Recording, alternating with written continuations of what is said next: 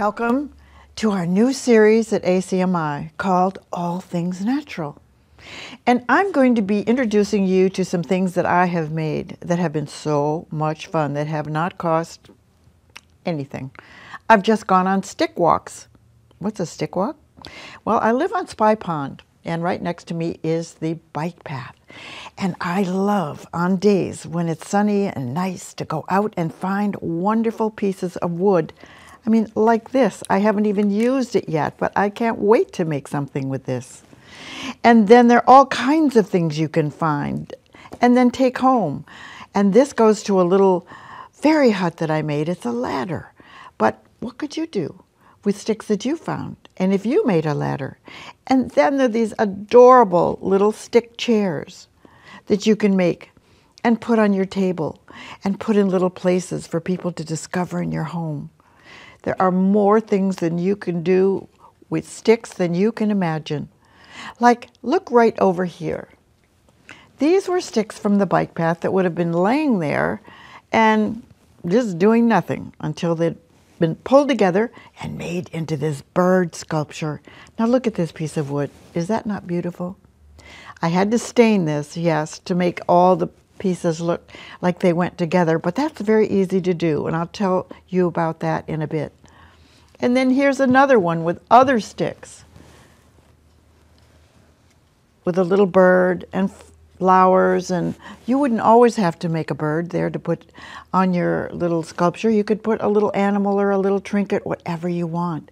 But it's not that amazing with just these elements, little stones, little bit of wood, sticks. This is just a beautiful stick. I'm going to turn it like this so you can see. And once you find sticks with all different angles and stretching, and they did something on their own, and you just fall in love with them, you bring them inside and you keep a little box, and you think, I don't know what to do with them right now, but later on I will. You'll be devoted to doing this once you start. Now this is something that I have, a little bird. It's a roving wool bird, and I'll show you how to make one of them. And is this not beautiful, this little stick? And this little bird sits right inside a coffee cup that I have on my counter. And it reminds me to go outside and have a stick walk. And that's what I do frequently. So what we're going to do right now is show you how to make one of these little birds. And just the beginning of one of these sculptures. I'm not going to do every step in this, but I'll get you going, and I hope I get you inspired, because it is more fun. You don't have to go to the mall anymore. You just have your bike path or your backyard as your place to shop for sticks. Okay, here we are with the materials that you would need to make a roving wool bird. You look at this bird and you might think, how did she do that? I could never do that. Well, trust me, you can, because I just got started with this myself. And the materials that you need are little balls that you can get on Amazon. These are wool balls. This is roving wool, R-O-V-I-N-G, like moving, roving wool. Just get yourself roving wool on Amazon or at Playtime in Arlington. And I'm sure Michael's has these materials as well. And this is what you do to make a little bird, at least that looks like this. I'll show you what you do. You have to have 2 balls that come from this little bag. And I'll get into the right section here. This is the bottom part. And then what I did was I cut this down, this top part, to be a little smaller. Then I glued this on top of this with just a tiny bit of glue. I'm not going to do that right now, but what you have is 2 little balls. A little bigger one on the bottom and a smaller one on the top. So you take a little piece of your roving wool like this, and you just wrap it around this little section of balls like this. Then, this is another thing you have to get, is roving wool needles. They're little tiny needles with barbs on the end. And all you do is start poking and pulling. And that's all I'm going to do for a little bit here. I'm just poking and pulling so that this conforms to that little ball. You don't have to be fussy. That's what's nice about it. You just poke like this for a while. And believe it or not, these little strands, they stick together. Be really careful you don't poke near your finger, because it's easily done to poke your finger and then have your little finger start bleeding. I've done that before. But I've learned to keep my fingers away from what I'm doing. See, already I'm covering the top of this. And I'm also pulling this wool at the back so it stays and covers the bottom part of the ball. And then I'm wrapping. I've got sort of a mess here. I'll say, okay, I'm just going to pull this, and I'm going to see which way it goes so that it doesn't show the under part of the ball. And I'm just going to wrap a little more. I'm going to wrap, and then I'm going to poke. Now, I'm not going to make this perfectly right here for you because it takes time, but you'll get the idea to make the shape of the bird. Okay, so watch this. If I go like this, all those little nice fibers will stay. And we've got the beginning shape of a bird. How good is that? So I'm going to keep poking just a little bit. And then I'm going to stop. And I'm going to put this aside. And I'm going to make little shapes like this, so that we're going to have a little wing on each side. So I'm going to pull a little part of the roving wool, and then I'm going to bend it. Then I have a little piece of styrofoam here, and I'm just going to poke. And all these little fibers will stay together. I'm going to make this little magic wing. Okay? Look at that. They're not falling apart. So I'm going to put this at the side of my little bird. I'm going to put it down in a place where I'm not poking my fingers, and I'm just going to poke. And because there's this nice little wool ball underneath, it's ready to receive these fibers. I don't know who invented this, but it sure is fun. Okay, that's one side of the bird's wing. Can you see that? I'm trying to tip it so the camera can see it too. And then we're going to take the other part of the wing. And I'm just going to poke on this styrofoam. You can buy this little styrofoam piece at Playtime. It was like a circle, and I cut it in half. But it is the best surface. You can't do this just like this because the needle has nowhere to go. The needle has to go up and down to secure these fibers. That's why these are all staying together nicely. All right, so here is the other side of my bird. I put it down, and I just poke. And you're going to poke more times than I. I'm just doing this to get you started. So look, out of 2 balls and a little bit of wool, we have a bird. How amazing is that? I'm just going to put a couple more pokes here. And then with my birds, you can see I made a little beak and eyeballs out of clay. Little teeny balls for the eyes and a little teeny beak. You can do that, or you can take a shortcut and you can make it with a pen, just as easily like this. 2 little eyes and a little mark for the pen with the pen for a beak, and then you just pull it out, and there we go with a little bird. I like to have a little tufts on top of his head So he looks like he has a little character, so I'm going to do that. You can do that too.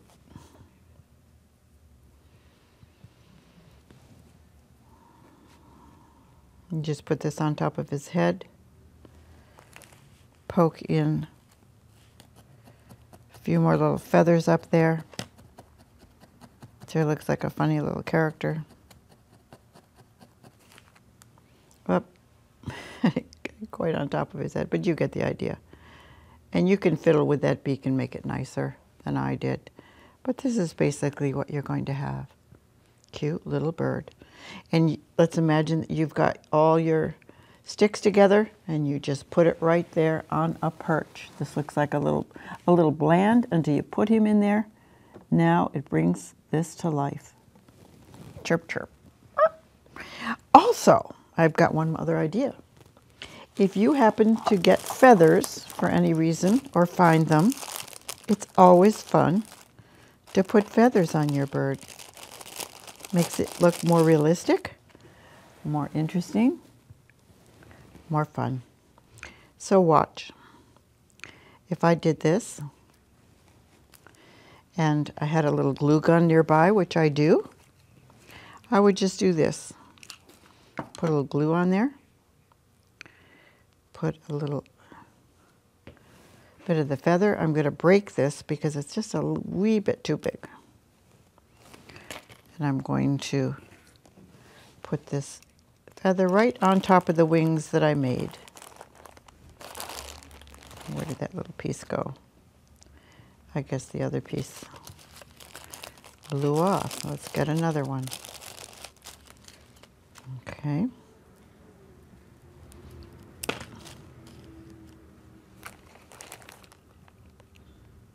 I'll tell you what, making these crafts are wonderful for your health because it slows down your breathing and you're being in the moment, and it keeps you very centered and you'll feel very satisfied afterwards.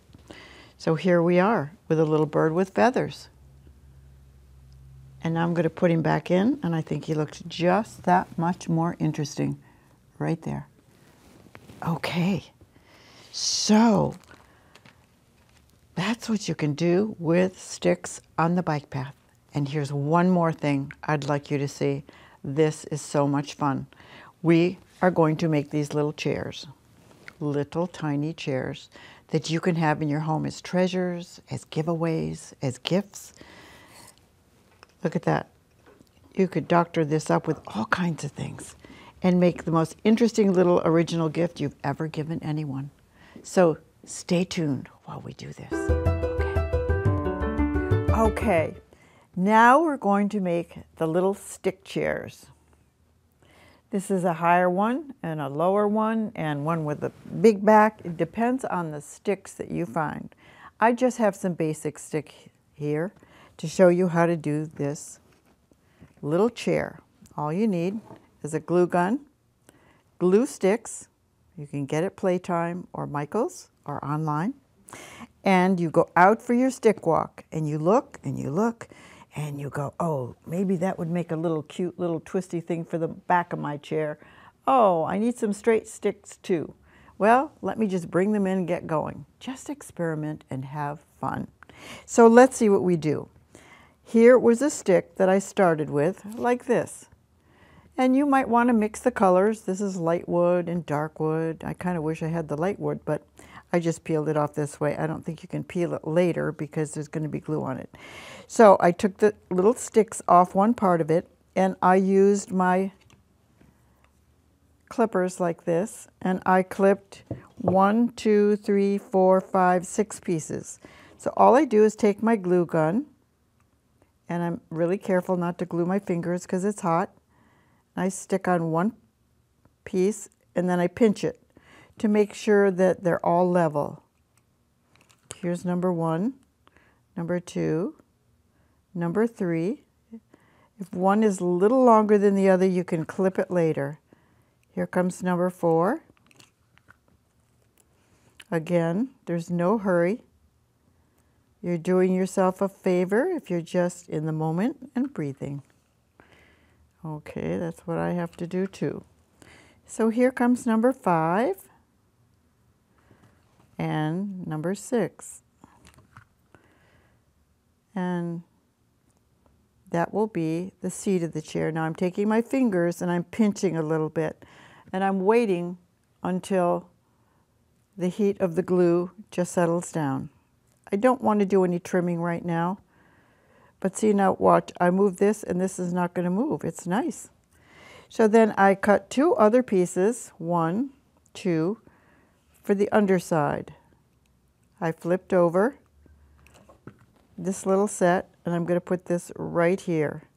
Oop, one of those guys moved out, so I'm going to give him a little glue right there. On the underside, it will never show. In fact, you might want to secure it by going across twice. Here's another piece that will fit on the underside like this. There's glue there, so it already wants to stick. Well, I meant to stick it this way. Okay. So here's my seat. I've made that. Now, I'm going to have this be the back of the chair. So I have a little piece that's sticking out here and a little corner. So I'm going to put a little bit of glue right in there, and I'm going to hold it because I want this to be straight, like this. I can secure it later, but right now, that's going to stay. That's nice. Then I'm going to take another piece of the stick I was working with, and I'm going to measure the bottom to where it's going to end on the seat. This I could break with my fingers. I didn't need to use my clippers. You can do it either way. So here's a nice little place. I can stick some glue. I put a nice glob in there, right there. And I hold it because this needs to line up with the back of the chair. I can see that it's a little off, so I straighten it up. So right now, I'm going to take another piece and I'm going to measure it. I'm going to break it. And I want these 2 pieces to be secure. So I just put a little glue right underneath here and here. And I've got that much of the little chair made. And I like to look at things and see that they have their own character. So some of you may be perfectionists. Some of you want everything just perfect. Others, oh, I like that. That's a little off. So now, this is what I'm going to do. So I'm going to take another stick, and I think I'm going to take it off this piece because I need something that's just a wee bit thinner, not too thick for the front legs. So I'll cut a piece, 1 piece, 2, and I'll see if this works. I'm going to put a piece of, or a clump of glue right there on the inside, and I really need that little piece of wood on the inside to put it next to. And then I'm going to do one on the other side. And I don't know whether these pieces are exact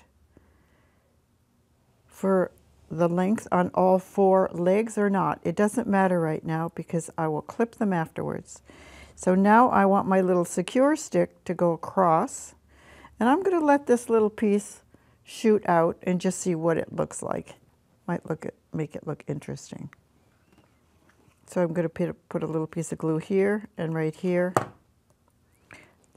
Put on this securing piece in the front. Hold it. And guess what? I have a chair, except I don't have the piece that's going this way. What happened to this one? Well, I don't have it right now, but I'm going to put one on. I'll put another little piece of glue here and here. And I'm not being fussy about every little piece matching. But look, I have a chair. I really do. And if I want to give it a little more character, I can put more things on it. But first I want to put it down and see if it's stable. No, it isn't. So I take it and I hold it up and I say, now, which guy looks a little too long? And I think it's this guy. And I clip it and I think, nope, a little bit more. And then I know that that one is not the right length. So I put it like this, and guess what? It's stable. You can just eyeball it. Now, if this looks too plain for you, I mean, it's pretty cute the way it is, you can always add other sticks going in other directions before you get into even more decoration. So I'm going to put a little bit of glue here and here, and I'm going to add this piece like this. A little bit more interesting. I didn't quite hit the glue there, but I can do that. Okay. A little more interesting. Then I've got some feathers. And the feathers are great because if you've got glue strands going all over the place, they are perfect for covering up the little strands of glue that shoot out as you're working. Oop, getting a little cuter. On here, I think I have some, oh good, I have some flowers. I have some status. I don't know about you, but I keep all my leftovers from flowers and I'd let them dry out, and often they make wonderful little accents later on. Here we go. I think that's as far as I'm going to go with this, but here's your little chair. Oh my gosh, you can make a whole set of these. Remember, you can put them on bases, you can get a tile and paint it, do all kinds of things. And then what I would do with this would be, I would glue the bottom to make sure this stays. If I were to present this, now look, and it's even more charming. Now, was this not fun? I love making these kind of things, and I hope you do too. So, we have a series of programs, All Things Natural, which will include making things with shells, jewelry with natural objects, and then there'll be a surprise at the end. We're not sure what we're going to do, but at least there'll be 4 programs. So stay tuned and have fun crafting with natural materials. Thank you. Bye.